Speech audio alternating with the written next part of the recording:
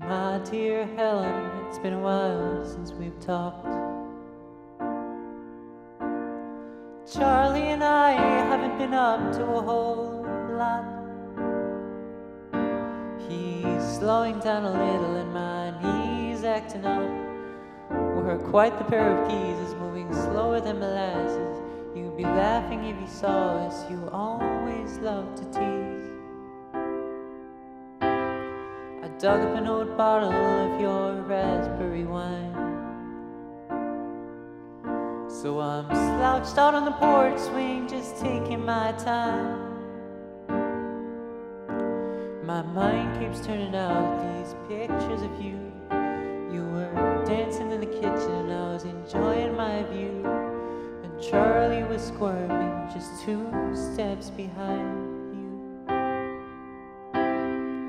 My dear Helen, do you remember when you said that you'd be waiting at the gate so you could sneak me in?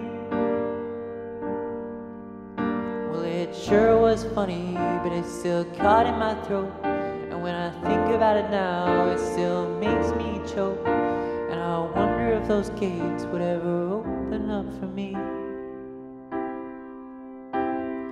Helen, my dear, I do have something to tell. I don't know how to start, so I guess I just will. You see, these nights have been hot. It's that muggy sort of air, doesn't let me get to sleep, so I usually just lie there on top of my quilt with Charlie by my feet. Last night as I laid there frustrated and tired, I was sat up in my bed by the hens starting wild. I thought that fox is back again, he's gonna rob me blind. I don't know how he gets in, but I better make him fly. So I took my leaning rifle out to the door. I fired off a shot, aiming far into the heat. And as soon as it was flying, I fell weak in my knees. I heard shoes turning gravel and then tires spitting rocks. I heard a gasp for air and my stomach tied in knots. Charlie started whining with his tail between his legs. We wandered out slow, but my heart was breaking ribs. I couldn't hear nothing, and there was a girl lying twisted. My hands were trembling and I felt that she was limp. Her pulse wasn't tapping and I felt sick to my stomach. Charlie was frozen, so I went for a shovel and I buried her body. I didn't know what else to do.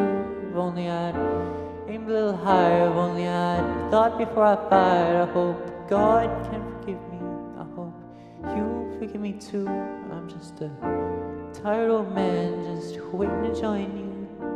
So here I am slouched on this old porch swing, thinking about heaven, thinking about everything. So be waiting by those gates, you might need to sneak me in. I don't know how they feel about us accidental killers. I don't know how they feel about us tired old men. I don't know how they feel about us tired old murdering men. I don't know how they feel about us tired